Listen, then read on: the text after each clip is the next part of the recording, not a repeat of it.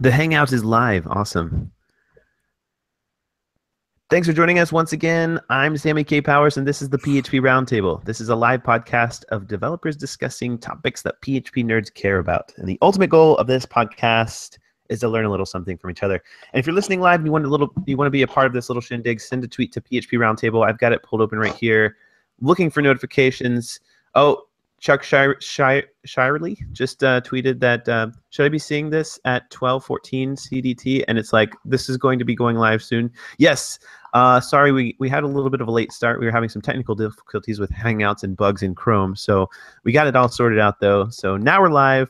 Would love to have you guys be a part of this show by chiming in on Twitter if you have some questions for anything related to Behat or testing or things like that. So what are we talking about? Oh, Chuck just tweeted, never mind. He figured it out. All right.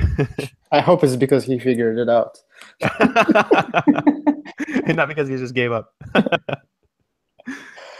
Behat is an open source behavior-driven development framework for PHP. What does that mean? Well, we're going to find out today, because today we're talking about this thing called Behat. We're going to get a brief overview of what it is and how it helps us write more reliable code. And we're going to explore some best practices that we can sort of try to follow when we're writing our automated tests for apps. And so now that we know what we're talking about, let's meet our lovely panel. We got two lovely people with us today, starting off in no particular order. We're going to start off with Jessica Mauerhan, and she has been a software developer for 12 years, and a software engineer, I should say, for 12 years, and for the past 5 years has been focusing on TDD and BDD. Welcome, Jessica.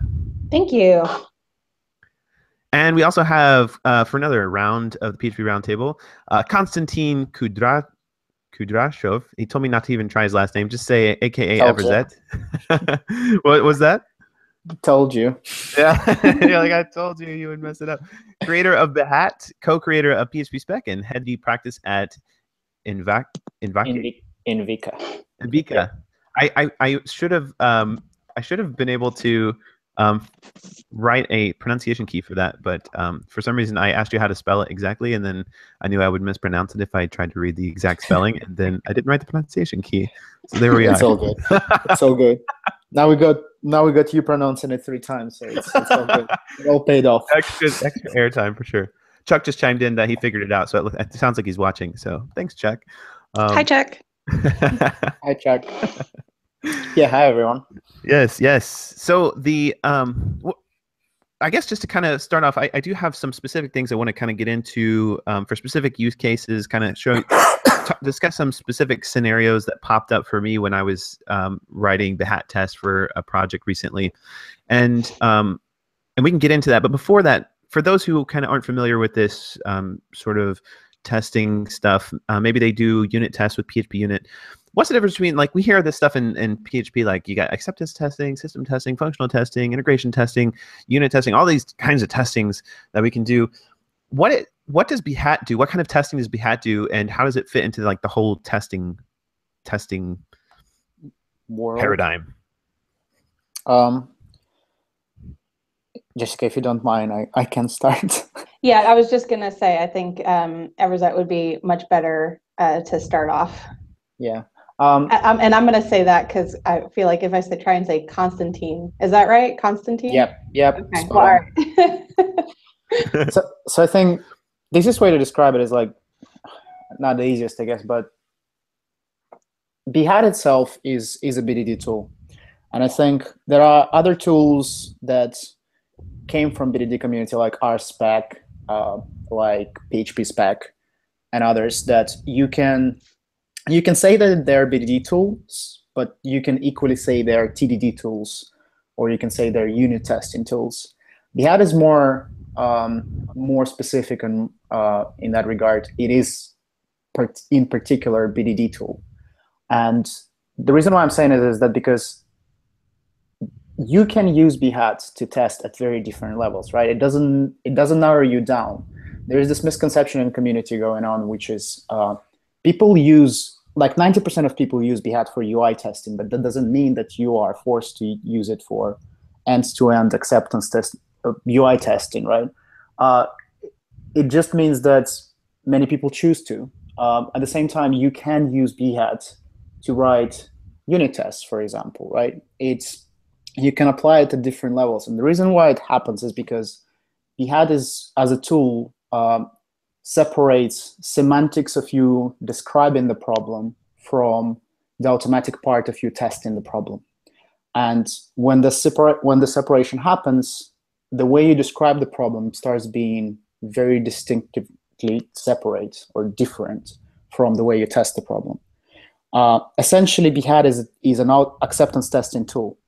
It's a way to have a conversation with your stakeholder, with people that will actually use the system in the end, and then find a way to first automate that conversation and then implement your system or write the code in the way that fulfills that expectation. There is no obligation at which level you are fulfilling this expectation. So this is where a lot of the practices spawned in the last couple of years from BDD community come from. This is where ideas like modeling by example come from. You separate conversations, you separate thinking about the problem from you actually implementing the solution. And I think this is where Behat as a tool shines.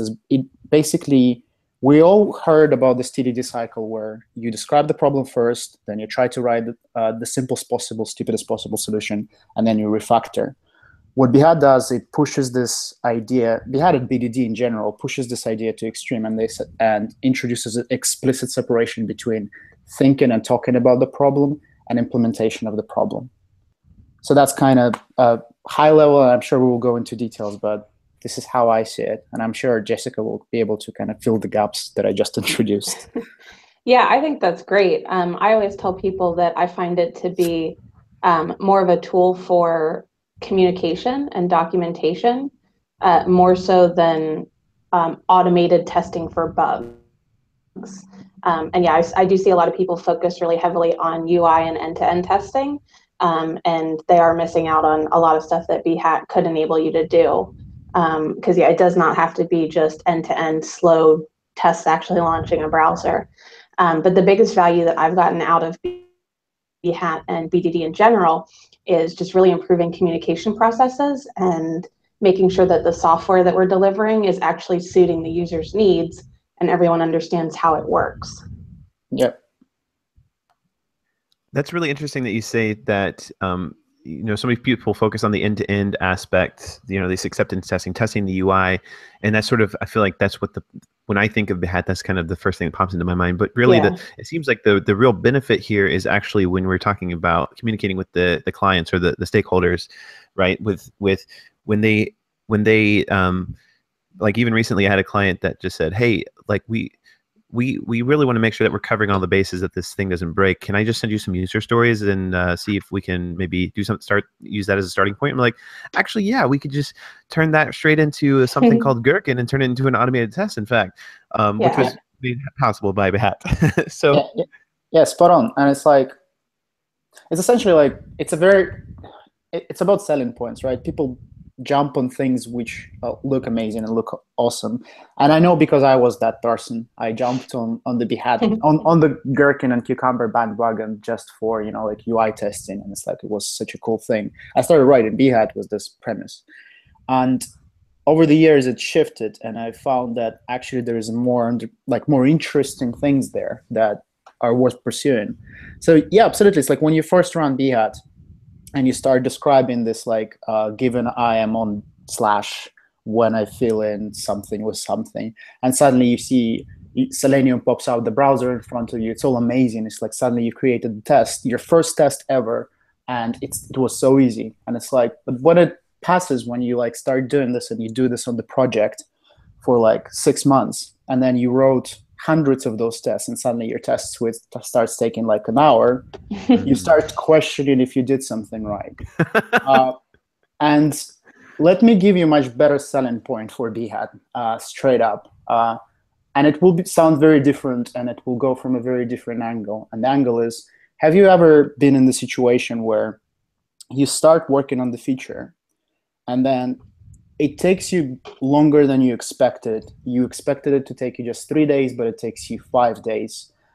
And then after 5 days of hard work, you show it to the client, and client says, that's not what I wanted. Yep. Right? Have you ever been in the situation where you work for 3 days on the feature and then you show it to the QA and the QA destroys this feature in the most obvious way that makes you face palm immediately? How did I not see that? And both of those problems, that's a crucially horrible detail of them, but both of those problems are avoidable. Those 5 days and 3 days that you just wasted, and most of which you will need to rework now, you could have avoided it if you just had a conversation up front. If you just explored a bit further how this feature should work, how it should react to the user's questions just before you started implementing it.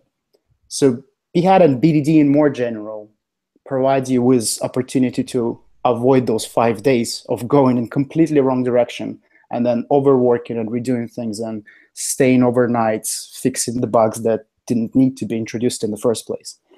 BDD and Behat as a tool is a way to stop delivering to the client something they never asked for and stop delivering things that have obvious bugs that any QA engineer could have spotted immediately if you just described him a problem. Yeah, I agree completely. I think we lost Jessica. Oh, jeez. Oh, we can hear you. Okay, you can still hear? Yeah. It's going in and out for me a little bit, but we can always fix that in post. Yeah, my Audacity says it's all good. So okay, great. Well, Konstantin, when you mentioned that you're sitting there getting all excited about like running these automated tests, and it pops up the browser for you, and it's running all these things, and it's really exciting. And then a while later, you realize you've written a lot of tests, and suddenly it's taking an hour to run all your tests. That's sort of the spot that I got to not too long ago. And I do remember sitting there in the cafe, like testing this legacy application, and I'd written all these Behat tests to test a donation form, and I just like pushed the test button, and I put my hands behind my head, just watching all these browsers open and test it in all these different scenarios that I could think of. And I was like, oh man, this is like rock solid. This is the best testing ever.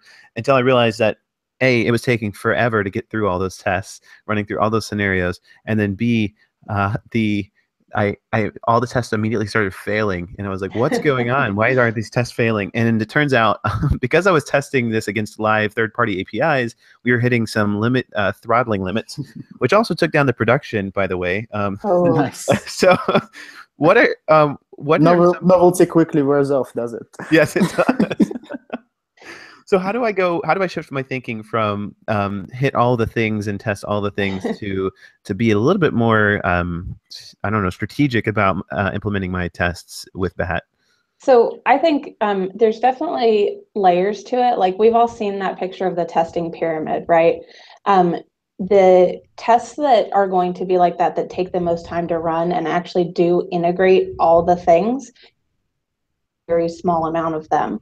And typically you don't, still even at that point, I don't like to actually test against a third-party API unless it's a sandbox, and then they know they have less limits on that kind of thing. I would be testing on a doubled version of it, just like in your unit tests where you mock things.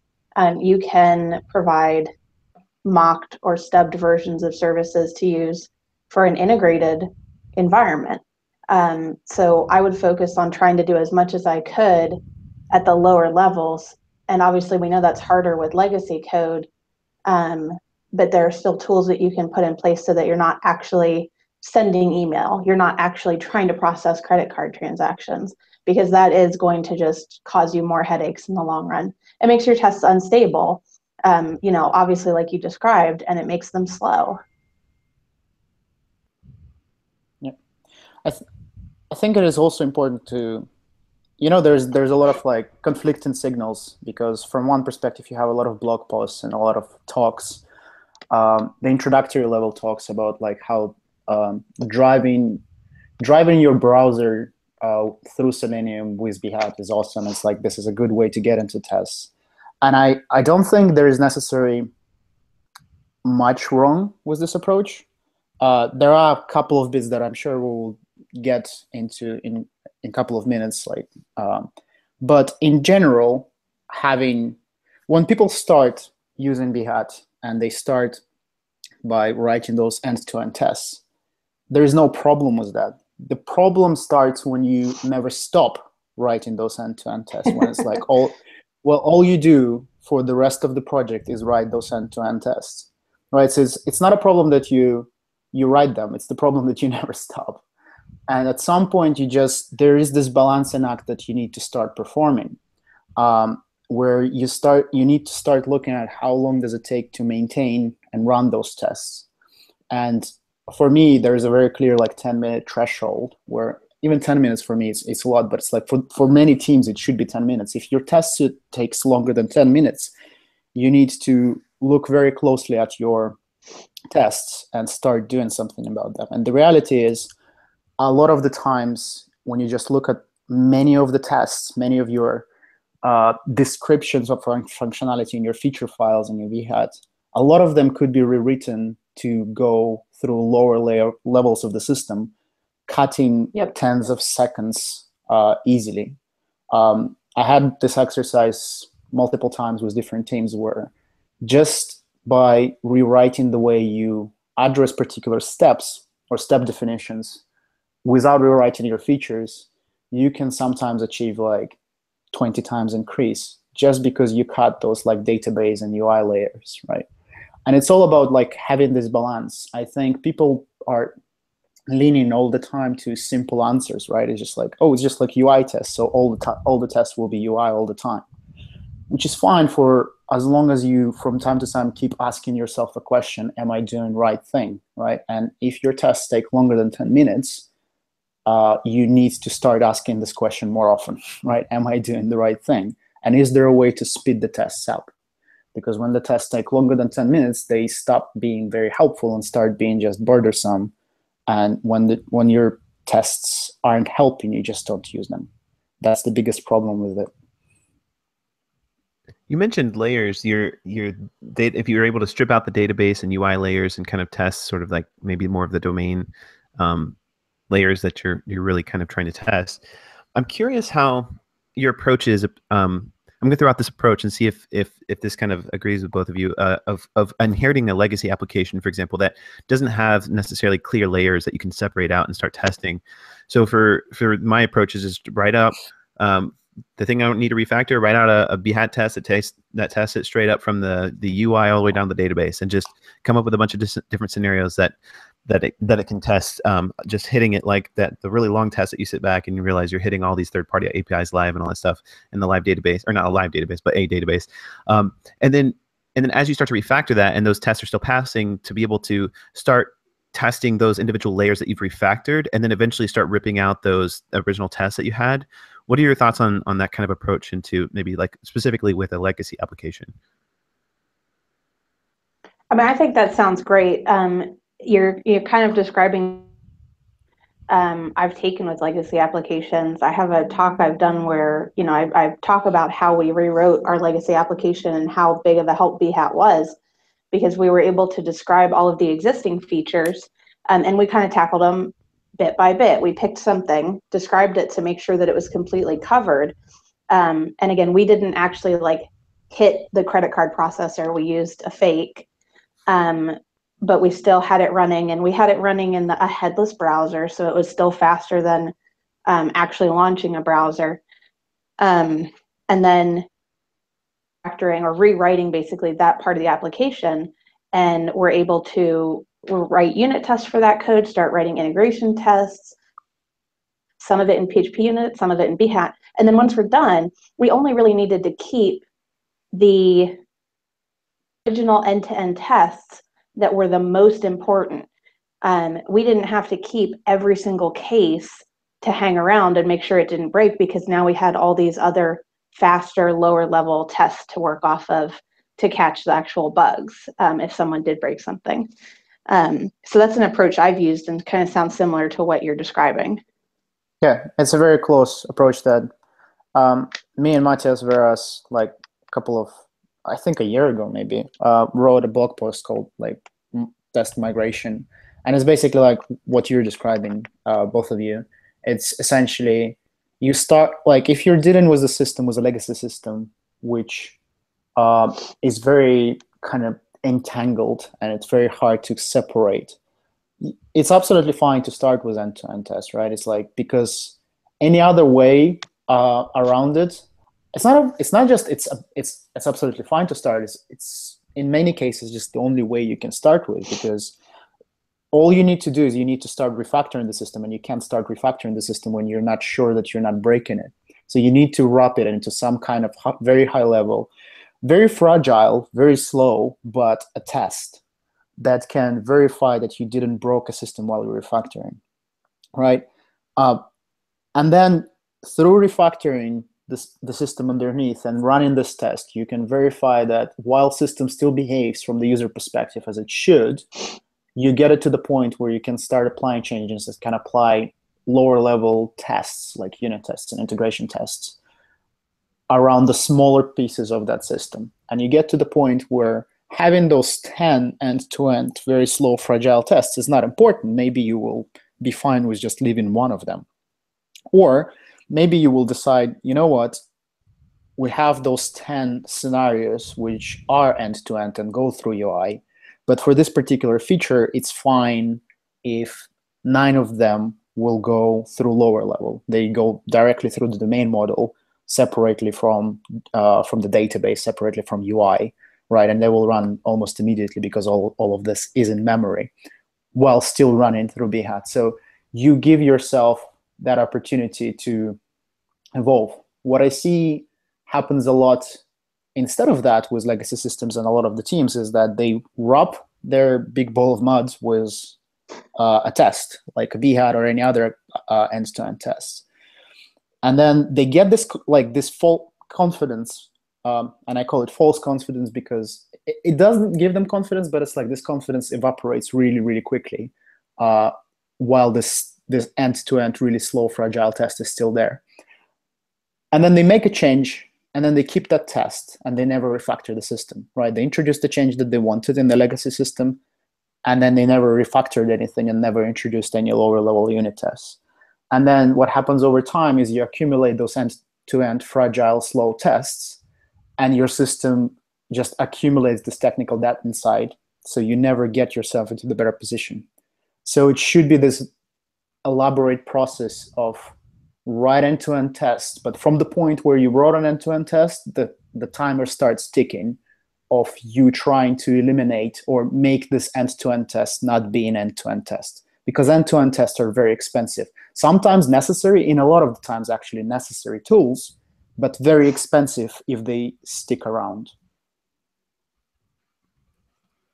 Yeah, that's definitely very similar to the path that I found myself going down, realizing starting having way too many end-to-end tests and sort of like, okay, now I definitely needed to change something about this. At ZenCon 2016, that just wrapped up a couple weeks ago, Uncle Bob Martin was giving a keynote, and he was talking about how if he opens up an application, oftentimes he can tell exactly what framework it was built on. Like, for example, if he opens up a Rails app, you open up that root folder, you can see it's a Rails app. If you open up Laravel, you can see it's a Laravel app. But he was talking about how in software, he wants to see intention. There's no intention when you look at this Rails app. It's just like, it is a Rails app. Like, what does the app do? I don't know. It's a Rails app. And he showed a picture of like some blueprints for like a church, for example, and you can see the intention in the architecture of that blueprint. It was like a really cool thing. I was like, whoa, this is like really opening up my mind to these ideas of like, so how do I show intention in that kind of root folder of the app? And you're probably thinking, where am I going with this? But the app, I was thinking about like your app logic versus your domain logic, like separating that framework logic from the stuff that really matters to your stakeholders, for your clients, for your whatever you're trying to build. And I was trying to think, okay, so if we have this really great layered app where the application, the database, the UI, then the domain logic is all split up in all these layers, and you have this onion that you can just start isolating with tests, how do I go about isolating, for example, the UI? Like, if I don't want to have a full end-to-end test that goes from UI to DB, but I wanted, like, I would just want to isolate, say I have a Vue.js app that I need to make sure that at least those components are working on the front-end side with Selenium or something. How do I go about just kind of isolating that layer? Do you have any strategies for isolating layers like that? If it's something that would typically just be hitting like a RESTful API then. You can fake those calls, set it up to hit like a Docker container that's just running a simple script to return basic data instead of actually executing any logic, or just even like simple JSON files. I think the recent drive towards microservices made a lot of that stuff easier and more common. But yeah, I would definitely test the UI on its own. There are also JavaScript behavior testing tools as well as unit testing tools now that are going to do the same thing, eliminate a lot of need for a lot of those end-to-end UI. But yeah, I would just use dummy data rather than actually trying to run the application behind it all possible. The interesting thing for me is, and this is one caveat that I was mentioning, where I don't have a problem with people using Behat for end-to-end testing. And the caveat is, as long as their feature files are written in UI agnostic way, right? So, and the only way, from my perspective, to do this, and this is where I'm having a problem with that, is when people write those feature files without having that conversation, where they basically short circuit. They take the wall approach to BDD, and the wall approach that Behat is supposed to support, which is behavior-driven development. The approach looks like this. You have a conversation, you write the conversation down, you automate the conversation, you implement the functionality that fulfills that automated conversation promise. What I see people do with UI tests, and it's like, I don't have a problem with you going through this process and your automation being UI automation. What I see happening instead is people short circuit or skip the conversation bit, and they write an automated test, which looks like automated test in the feature file, which describes UI, goes through UI, describes URLs, describes buttons, describes clicking into the forms and things like that. And then they test through UI. And there's not much you can do with this feature file anymore, right? It's a documentation of your entangled system, including UI, including backend. So, and this is the unfortunate detail, not the fact that you're testing UI, the fact that the way you described your examples of the system behavior are very entangled with the way your user interface is. And the only way forward with this is basically go step back and start having those conversations that you just skipped, and start rewriting your features in the way that actually describes the intention, describes what you are, just like what you care about or what your users care about. And users don't care about the buttons. They don't care about the labels on the buttons. They care about producing particular report, or creating a particular, or attaching a particular credit card, or connecting with some user, or sending somebody a message. They don't care about the buttons, text fields, URLs.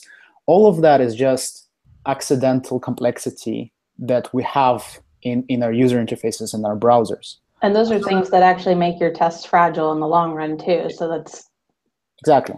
And I think what people miss is, like, what Gherkin allows you to do is it allows you to separate completely how you describe your system behavior from how you test it. So as long as you like push it back and you have this conversation and you describe what people actually care about, that will be very separate from UI. I don't really care from that point onwards if you go through user interface or you go through the main model.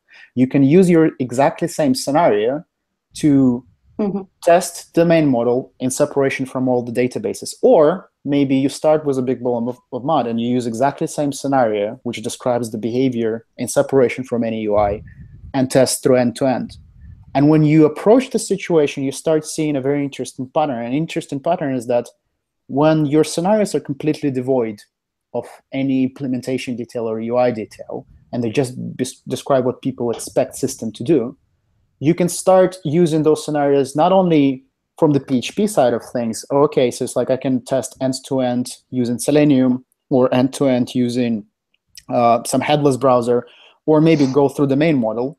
You can look at that feature file and you can ask yourself, okay, is there JavaScript implementation of Behat? And there is a Cucumber.js that operates on exactly the same feature files.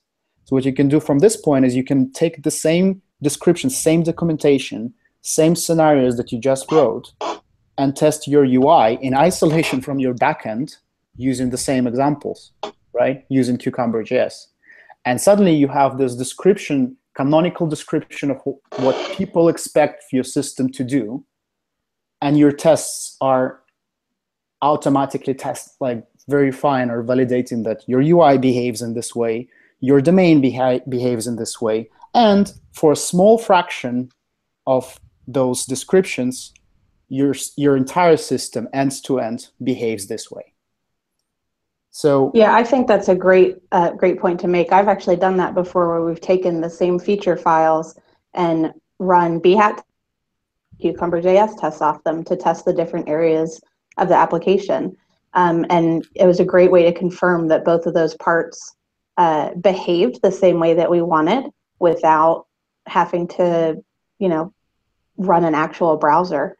Because that is one of the things where people it slows down so much and people give up on it, is using the actual browser. And, when you can do that, when you can run the same test on the different layers of the website, you probably wrote a really good test or a really good feature. So I definitely encourage people to do that. Yeah, and it's like, that's the thing. It's an awesome opportunity, and you don't need to do it all the time, but I don't see people doing it nearly enough. They should. I was going to say, I think this is probably part of the reason that Behat no longer has the default steps in it of I click on a link. I remember when that got removed, a lot of people were upset because they were like, I write my tests that say I fill in this form field or I click on this link, and now you took away the actual PHP code for it. And I think there was a really good reason for taking that stuff away. They're not in Cucumber anymore, but they're still in Behat, and I'm really right. I'm really considering removing them, and I think we will remove them in the next big release of Mink extension, because there's it's the thinking process behind removing them or adding them and then removing them in Cucumber was exactly the same as in Behat, which is it helps people to get into it, right? It helps people to start understanding, doing the wrong thing, but understanding how the underlying principles and technologies work. So that is not a problem on its own. The problem is people never stop, right? So it's you show them, you give them those training wheels, and they never just drop. They keep riding this bicycle on 3 wheels, even when they're 30 years old. And that's the problem. And it's it got to such an extent in Cucumber community that they just removed those. And I think we're getting to the same point with Behat, where those out-of-the-box Mink steps where when I fill in the field blah with text, we'll need to get rid of them because people just don't stop using them for some reason. The assumption was always people learn how the underlying things work and they switch to actually doing BDD. And rarely that happens, sadly. I can definitely see how when you're writing tests for the first time with Behat and you're used to writing unit tests where you're really outlining very specifically, you're testing the smallest unit of code, you have the exact thing that you're looking for, and you're like, this function needs this argument, and this output is what I'm expecting, and I'm going to analyze this output like this. I think it is kind of a hard switch in the mind to turn it into how do I write a test in Gherkin, using basically a user story with a lot of general language, right? And so I feel like we've got the developers on this side thinking, okay, the client wants this donation form thing, and so that means I need some third-party APIs to integrate with to charge the card. I need to fill out these fields. I need to click on this button. So I'm writing a test it's literally I visit the /donate page. I fill in the first underscore name field with this name. I fill in the last name field with my last name, and literally going through and clicking and dropping down in the actual test itself. I'm sorry, in the actual user story itself. Whereas the client may be coming from a perspective of maybe almost too vague, and it's I just want people to donate. So as a person who wants to donate, I donate and it works. And that's I feel way too general for a test. So do you have any good strategies of how do we kind of get the client to write better user stories and get the developer to write more or I should say, how do we get the client to write more specific user stories and get the developer to write less specific user story to make it a little bit more ambiguous? So let me try to kind of to push back on this one a bit, because I think the missing bit in all of this is one word, and that is conversation, right? And yeah, it's a group effort. What we're trying to achieve here is we're not trying to make product owner write better tests, and we're not trying to make testers write better user stories. What we're trying to do is we're trying to basically heal the rift between those two parties that was being created for decades now. We're trying to create a situation where product owner being very vague sits in the same room with a tester who's being very specific. And they, through conversation and through caring about each other, find a language that fulfills the needs of both of them, right? Because essentially what I see when people start trying to have when developers, not yet indoctrinated in behavior-driven development, start participating in those conversations, they are very detailed. But very quickly you can pinpoint to them that, look, you're like, stakeholder gets very bored, right? It's like you can see people people losing it when you keep talking about forms, fields, and stuff. Can you try to abstract it a bit more? So when people start interacting with each other and caring about, like, okay, how do we perceive it? Do we still understand each other? If I keep talking about the forms, are you still interested in this conversation, or do I need to abstract it away? Okay, if you keep telling me that it's just I need to. Is it enough information for me as a developer? No, I need a bit more. So you develop this pattern of conversation, which is purely based around the simple question, can you give me an example, right? As a reader, in order to spend a bit more time on the website, I would like to comment. And like, okay, can you give me an example of how you would comment? And it's like, okay, so I write a comment, and then I write hello, great article, but I would add this, and that. And then I submit it, and it shows up on the website. And then the QA engineer sits next to you and says, okay, but what if I write, hey, screw you, and submit it? It's like, does everybody see it straight away? And product owner, oh, wait, no, we shouldn't allow things like that being submitted. It's like, okay, how can we disallow it? Oh, somebody should approve the things before they go live. And like, this is a kind of conversation that you unravel, and it's like, notice that there is no forms, buttons, submits in it, right? You stay at this very crucial high level of interaction where you tease out details that are unclear for everyone. Because as soon as you do this, figuring out which fields, buttons you need and how many pages are there, engineers can do that very easily, right? As soon as you understand the underlying intention, as soon as you understand the constraints around the problem, you can come up with those implementation details. What's important is trying to understand the boundaries of the problem you're trying to solve with a technology. And for that, there is no better way than just having a normal human conversation and caring about each other, caring about the problem while you're talking about it. Yeah, I think there's a couple of things that stand out to me, and I've actually gone multiple places and taught the engineering teams how to do TDD and BDD, and people are always, the developers want to know how to write behavior tests, and the answer is always the same. We're going to sit in a room with the product owner, and I like to try and include someone from each kind of specialty field. So if you're designing something and you have database specific engineers, I'll bring them in. If you have separate UI engineers and backend engineers, I want one of each of them in there. And then the product owner, someone who has a interest in the business stake to be there, and everyone is talking about it and providing the input from their point of view. The other thing that I really liked about Konstantin's example was he's talking about exploring multiple paths through the thing and asking for examples of how they would actually use the application. One thing that I think is really important is once you have those examples, to then translate them into more of a intention-based user story. So I try and encourage people to, instead of actually writing a feature that says, I put in a comment that says, hey, screw you, I would I would describe that more as like someone has put in a negative comment, and or even you don't even have to describe the fact that it's a negative comment. You've identified the fact that you need the moderator, so then you have an example where I put in a comment and a moderator rejects it. You don't have to actually fill in to your user story specific text. And I think that really helps make those features a lot more about the communication and the documentation than about the UI. Yep. Yeah. Yeah, I've noticed a lot with working with clients over the years as a freelancer is that I used to approach new projects thinking that the client knows exactly what they want, and all my job is to just extract their ideas and put it into code. But what I've realized no one knows what they want. they have no idea. They have a general idea of what they want, but Yeah. but really they don't know exactly really what they want. And a lot of the conversations that we end up having is guiding for like, well, do you want this or this? And I feel like this is exactly what you guys are talking about, is if we just try to start with the acceptance test.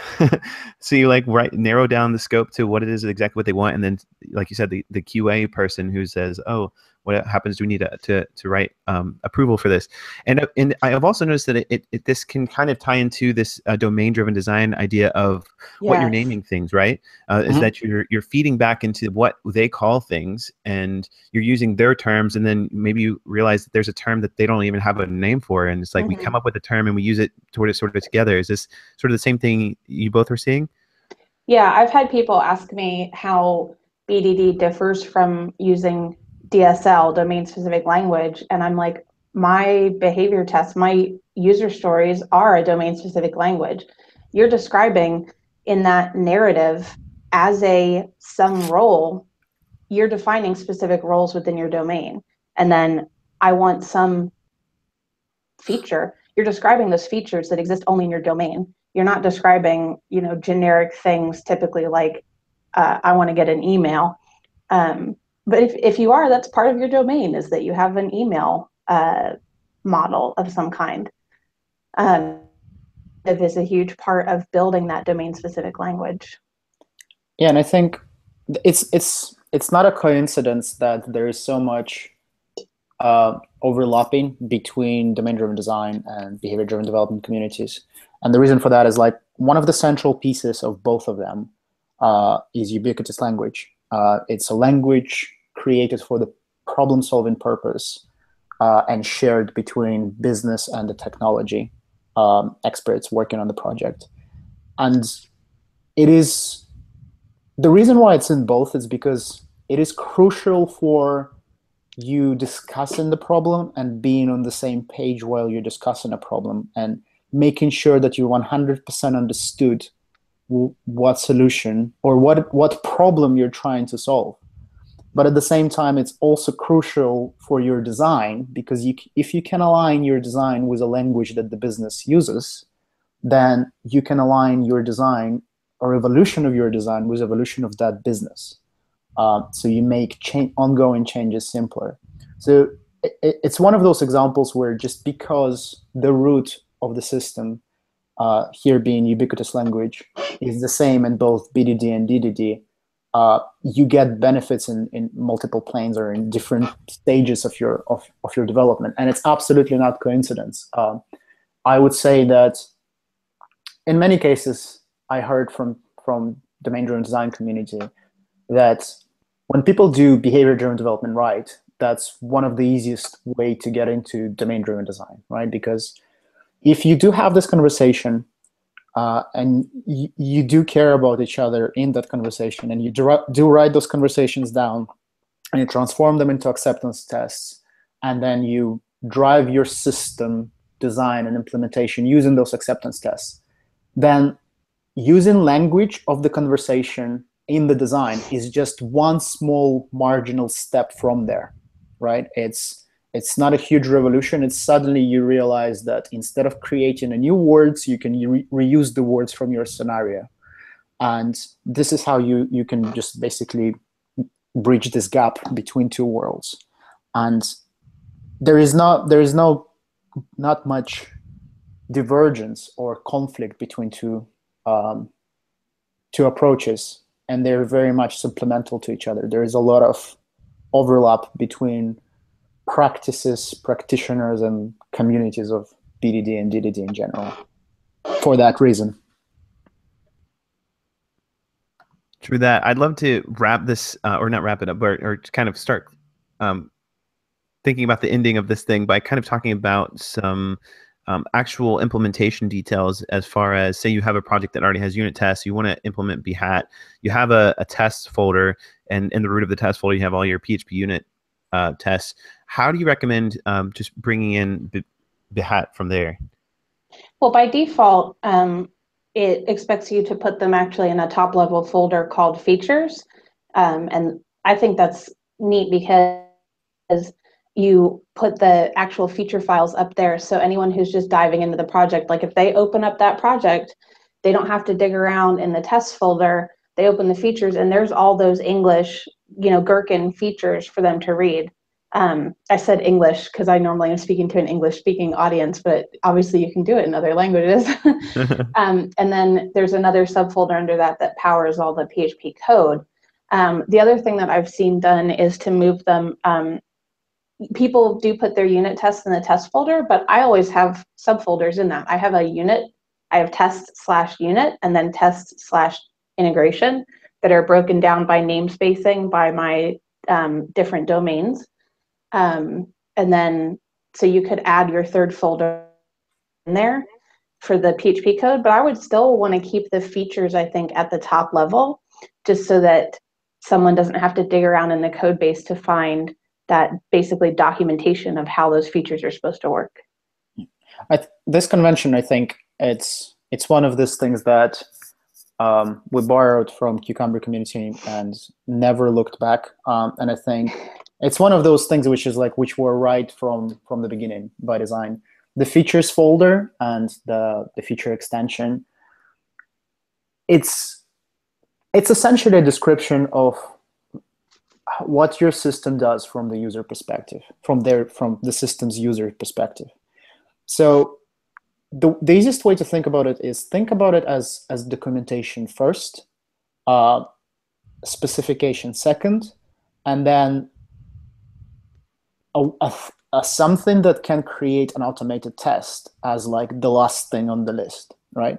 So usually it's very common that when I work on the project with other people, features folder is the first thing that we create in the project folder, right? It's like we create a Git repository, it's empty. The first thing that gets there is a features folder. The next thing that gets there is we have a conversation.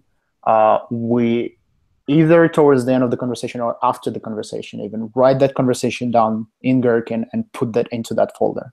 And then we start scaffolding around it. So the way to think about it is like features folder contains description or specification of what human beings that are expected to use the system expect from that system, right? And it's not a UI, it's just general behavior. And then you can, outside of it, use tools like Behat, Cucumber, Ruby, Cucumber Java, Cucumber JS, and others to use those descriptions and test your system around those. But that's just kind of, think about it as a separate process. So in Behat, you have like this bootstrap folder under the features, but you can move it anywhere you want. So Behat shares the composer autoloader, so you can put your context classes anywhere you want, and Behat should still be able to find them. So essentially, think about it this way. Your context classes, or where you put your step definitions, is a very different thing to your feature files. There is no one-to-one relationship. And in many cases, especially with Suites and Behat 3, the relationship could be many-to-many in many cases. The core thing there is write a specification, put them into the features folder. You can even rename it to documentations folder if you care about that. And then I like features a lot. I think it's a really good word to describe what you're writing there. So I think it was perfect. I agree with you. And then start building your test suite around that. And if you've wrote your features in the right way, and the right way is just purely based on the conversation with non-tech, then your features will give you this opportunity when you start writing a test, when you start automating them, you will have this complete flexibility of, do I test it through UI? Do I test it through the main? Do I test it on JavaScript layer? Because they don't mention any of those things, right? So you're completely free to exercise your application at different levels against every single one of those features. So it's in this case, you might end up with having single feature folder, but then having multiple contexts spread throughout your code base, right? Because you have different layers tested against it in the same way. But I would still benefit greatly if I open your code base for the first time and I see the features folder there. I know where to start and I know how to learn about your system in the shortest amount of time possible. It's just opening this folder and read through the files there. Do you find that reading through the feature files also gives a hint of implementation details through just by the way that you're breaking up the layers? Like if you're testing the API endpoints versus the UI layer and that kind of thing, if the client doesn't even know what an API endpoint is, and they're looking at the features that test specifically that feature, does that leak, so to speak, implementation details into the feature files? I personally never. I moved away, not never. I moved away from using Gherkin for API tests, but the teams I'm working with sometimes do that, and there's nothing extremely wrong about that. But if you do this, I would separate it from the features that are more user-facing, right? Because essentially, when you write in your Gherkin features and you describe basically your REST API, this feature is not for humans. This feature is for robot, right? It's for API client. So I would put it in maybe a different place, maybe a different subfolder under the features folder, and separate it explicitly from the rest of the feature files that are for humans, right? That are supposed to be readable by non-tech product owner to whom you can just give a link or give access to your GitHub repository, who can just, hey, open this folder, and he can just open it and get through that with syntax highlight and see, okay, that makes sense. That this syntax looks a bit wonky, but I understand what's written there, so it does make sense to me. Is that true so if I were to if I think of Gherkin as just sort of basically my user stories for testing UI elements and end-to-end testing, like if I wanted to just separate the UI layer and then I wanted a full end-to-end test, those would be basically the two sort of approaches, or two things that we'd be testing with Gherkin, and then outside of that, any other layer we would be testing it some other way. I would suggest to try really, really hard to write your features in the way that is, and I'm saying like a lot the word agnostic, in the way that it doesn't tell you if this feature goes through UI or not. So imagine when you're describing your scenarios, when you're giving your examples, when you write in like scenario, the way you write it, the way you write your given when thens, is you write them in the way that even if developer reads them, he doesn't necessarily understand what UI is there. He doesn't know if it's a desktop UI, if it's a GUI, if it's a mobile application, or if it's a web application. And when you can describe a behavior of the feature in the way that fits mobile application, desktop GUI, or a web, you know that you have a good scenario on your hand. And then you don't need to have that separation between UI and other stuff. If you do want to test your REST API, you will have those like given when I send the post request somewhere. But again, this is not for humans, separated out. And I might even go as far as like use slightly different tools for that maybe. But in general, try to avoid situations where you write stories that are, where you write scenarios, that are full of this UI or implementations that hint towards how you will implement this particular feature, that you will use web interface for this feature. Try to describe behavior and try to describe how people will interact with the system without actually mentioning what kind of system it is, if it makes sense. And I think the way to think about it is like, think about it this way. You have your user stories, which is a very temporal thing in Agile. Basically, user story is a description of a system in time, or a change in the system in time. And as soon as you implemented it, you burn the card, it's gone away. 2 weeks later, you might get another user story, which is completely different. So user stories sometimes drive feature files or features in your system. So this is where your feature file in Behat comes. And each feature is basically a set of functionality that could be illustrated using examples. So I'm saying, oh, users can comment on in our system. That's a feature. And then I would ask you, can you give me an example of users commenting in the system? And you will give me an example. And then somebody will come up, what if users put root comment? And that's another example. So Gherkin features, or those files that you put under the features folder, is essentially subsystems or parts of your system, like features in your system that people using the system care about. And you give examples of how people will use these things without any UI details, without any database details or things like that. And then you use those descriptions to test your system through UI, or maybe even directly through the main layer, just to make sure that your system fulfills that obligation or that expectation. Does that kind of make sense? Yes, absolutely. I feel like that really nails it, or makes it clear to how I should separate this kind of stuff out. And as far as just really focusing on that human aspect, I think really helps too. As a programmer, I'm wanting to think implementation details, and specific things, but but just trying it's all about the intention. Yeah. Yeah. The interesting way to think about it is think about it this way. UI, and I know it's we're not primed this way, but UI is implementation detail. Mm-hmm. And the reason why I'm saying I'm not using Gherkin for REST anymore is that API, REST, your JSON responses is also implementation detail. So it's I don't see much more sense in writing Gherkin scenarios around REST than I see sense in writing Gherkin scenarios around HTML, right?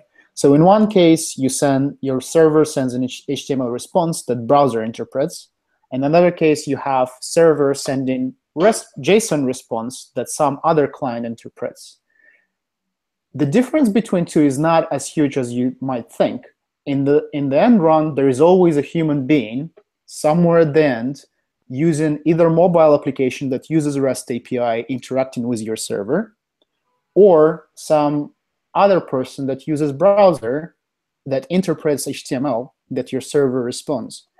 In both cases, independent of what you actually write in the code, what you try to do is you try to make those end people interacting with your system, either through API or through HTML, make their lives easier or better, right? And our job is not to fulfill the needs of some REST client, some heartless machine, right? Not until the Skynet is there. Our job is to help people go about their lives better. And it's very hard to do that if you don't think about them. So I find it very beneficial and greatly empowering even when you just create an API for third party, and when your product is all just API, you still think about the people that will end up using the products built on top of your API, right? Because no matter what you think, those are the people that you build this thing for, right? Because your API exposes data, and it doesn't matter how the data is used. What matters is how people will benefit from that data in the long run. Because if they wouldn't, nobody will create clients for your API. True. Well, it's kind of we're running a little bit over time. I mean, we started a little late too, but I did want to at least kind of wrap up with a quick rundown of how either of you might approach a scenario where you've inherited this particular application. It's got a donation form on it. So if you have these sort of the existing features, is that you can make a donation whether you're logged in or logged out. You can pay with credit card, e-check, or PayPal. And you can do a one-time donation, or you can set up a recurring donation. But the thing is, if you set up a recurring donation, you can have it set up so that it charges you monthly or twice monthly. And the last thing is you can set your recurring donation to start at a future date and time. So all of those scenarios combined, that generates a lot of different scenarios. So how would you go about maybe approaching testing that from a legacy application point of view? Because you have to go in there and refactor all that. Yeah. The interesting way to think about it is think about it this way. UI, and I know it's we're not primed this way, but UI is implementation detail. So So you're right in that you're definitely describing a lot of different scenarios. I don't know that features. I'm sorry. You're definitely describing multiple features, each with multiple scenarios, and you don't need to test each of those through the entire process.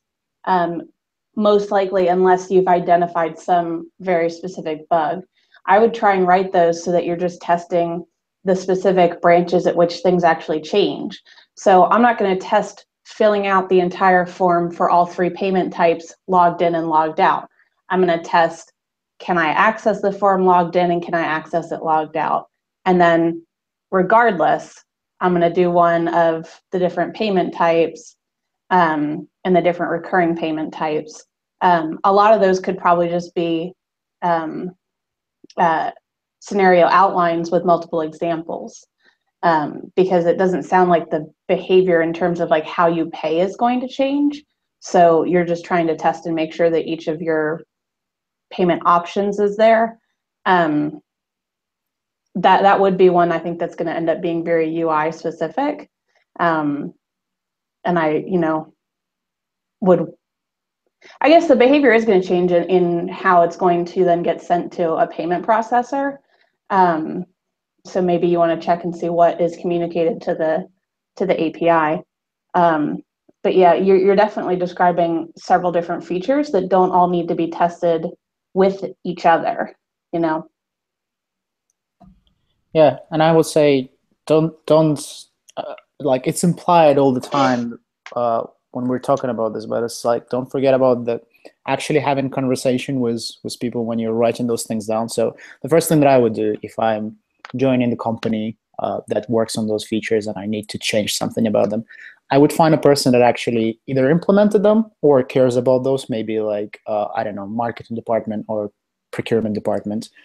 And I will speak with somebody there for 5 minutes. No need to write anything down. No need to make it like super explicit. Just have a conversation back and forth. So it's like, what do I need to keep in mind? What is important? And what you will find out is like, even through this conversation, you will find what parts of this thing are super important and what parts of this thing aren't important. You will find out really quickly in actual conversation with real people that, you know what, PayPal is used by 95% of our users. So if that thing goes down, we're losing money every minute. But if any other provider goes down, it kind of is a big deal, but we can live with it for a bit longer. So that immediately gives you an indication of like, where do you need to apply a bit more test pressure and where you can just afford, like having maybe a bit lower and faster unit test instead of just testing the entire stack. That's a great point. Yeah. Those are all good things. It's funny how when you were describing sort of like the general path of like what most people follow, I'm like, yep, been there. And then just this whole conversation of like what is the good way to go. And I've been encouraged because some of these things I'm like, okay, yeah, I figured that one out on my own. But these other things I'm like, oh crap, I definitely was failing on that one. So I really appreciate both of your feedback on this. This has been very educational for me and hopefully for those listening as well. When they're diving into Behat and doing some more different types of testing. And I would like to at least mention that we have a repo out there at github.com/PHP Roundtable. It's called Show-Notes. If you're listening along and you're sitting here like absorbing all this knowledge, just write down some notes in Markdown and then submit it as a PR to the show notes. And I'll give you a personal shout out on air for submitting the show notes. And I would like to wrap up here officially with a developer shout out, which is a segment that recognizes a developer who has contributed a lot to the community. For that developer, we have a $50 Amazon gift card to give them, and it is sponsored by Laracasts, which all of this money that Laracasts gives, 100% of it goes back to the developers. And Laracast, if you don't know, is a great website where you can go and learn about things about PHP. It's all screencasts that you can just sit down and you don't have to like read anything. You just literally like watching a movie and learning about PHP or IDEs or tests. So definitely check that out. Thank you, Laracast, for being for sponsoring for so long. For this episode, I asked the panel to nominate somebody who deserves a developer shout out. I am having a good time with this whole talking thing today. This particular person, we don't know their last name, but the person is Wooter J. So, Konstantin, why is Wooter J the developer shout out for today? I posted, by the way, his Twitter account in the chat. So Yes. Basically, Wooter was or is one of the longest time contributors to Behat, and he was one of the people to say thank for JUnit formatter and in Behat version 3. He didn't start that pull request. There were many people that started it, but he was the person that actually pushed it over the finish line and merged it. And that wasn't been his only contribution. There was many more throughout the years, and I hope it wasn't been his last. I think it's very important that every single community lives and dies by people contributing to it, not just, like stars that you see speaking at the conferences and like boasting the things.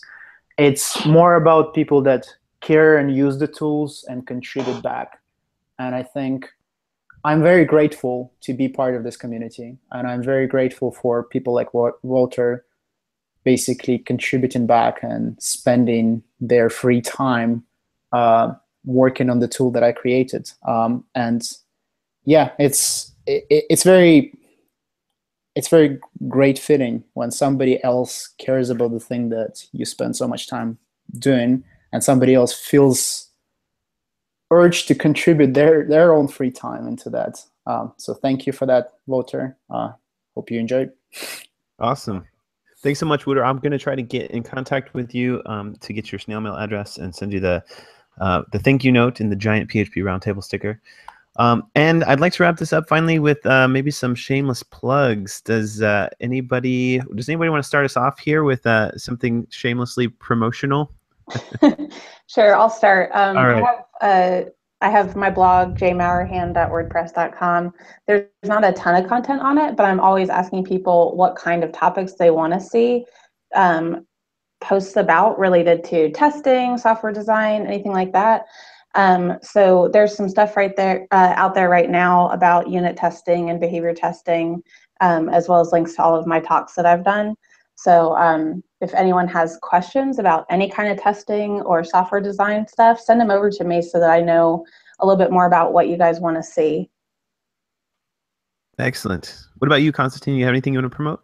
Well, I guess the most important thing in the context of this conversation is github.com/behat/behat is the cool project that is worth contributing to. And I have a blog under stakeholderwhisperer.com where I basically write more on this client interaction and conversation side of things, which might be interesting for engineers as much as a business people, like how to bridge this gap in communication, how to talk about very important but complicated subjects between each other. And I think the most important one, if you want to learn more, if you're in London next week and you want to learn more about BDD in general, there is an amazing conference that is going on, BDD Exchange 2016.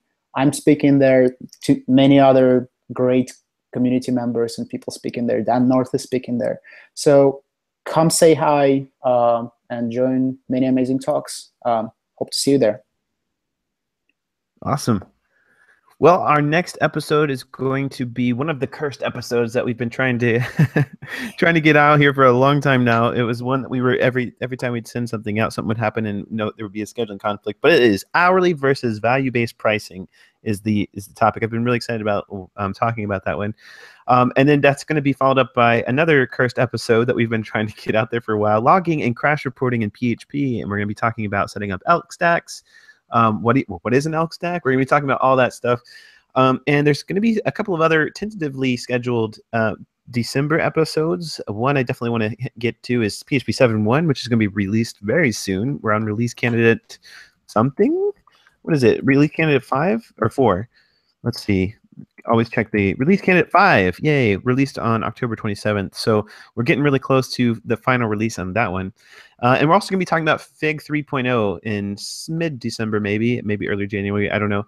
But there's been a lot of things happening in the Fig recently. PHP Fig has been restructured to Fig 3.0. So we're going to get some figgies on here and sit under the fig tree and eat some figs and talk about PHP Fig. And then we're going to also do some cool things with, I was wanting to start to talk about specific frameworks or specific sort of framework ecosystems. So I think the first one we're going to be talking about is Zend framework. So we're going to kind of be talking about all things Zend in an episode coming up. And I'd like to hit up some other frameworks and see about maybe doing some fun things with PHP roundtable discussions on frameworks and things like that. If you have something that you would like to share on the PHP Roundtable, you have an idea for a topic or something, I'd love to hear about it. Hit me up. I'm on Sammy K on Twitter, or you can ping PHP Roundtable, or you can go to the website, phproundtable.com, and there's a form there you can fill out, and you'd be like, hey, I want to join the roundtable, or hey, I've got an idea. I'd love to have you on. I'd like to thank Jessica and Konstantin for joining us for this discussion, and we'll see you folks in the next episode. Okay, bye.